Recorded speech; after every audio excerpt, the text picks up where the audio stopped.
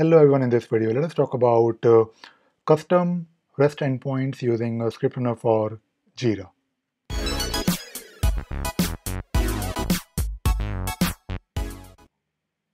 So I have been receiving a lot of questions related to the REST endpoints, and this is also related to the video series that I made recently on a REST API using Jira's REST API. But when it comes to the REST API, it has, of course, some limitations. You cannot really do each and everything. So you have the REST API, Jira's REST API, and you also have Java API. So when you're working with the ScriptRunner for Jira, when you are, let us say, creating your own app or add-on, you can use both the REST API, Jira REST API, and you can also use the Java API. However, there could be a case when you want to maybe perform some integration with some other tool, or maybe you're trying to do something in Jira that you want to trigger from a different tool, maybe you're using a custom REST endpoint, but you also want to add some more business logic. For example, using the REST API in Jira, you can do, of course, a lot of things. You can, let us say, create a new issue, or maybe you want to also let us say, perform some user management. You want to maybe migrate the data. Maybe you want to pull out the information from Jira.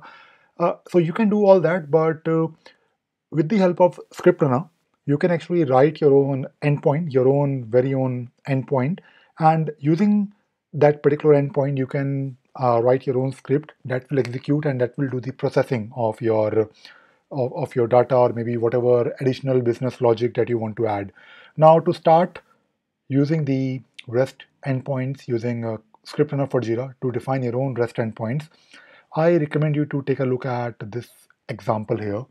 So if you go to the official documentation, you have this really good uh, example here that you can just copy and paste in your Jira instance, and it will give you an idea about how to basically define your own endpoint. And it is very simple.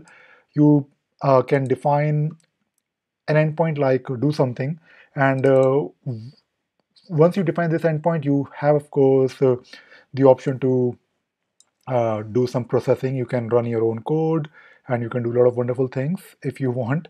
And to call this endpoint, you can simply use this URL, which is REST ScriptRunner latest custom and do something. So do something is, of course, the resource that you have defined in your code, and that is it. So it is very simple.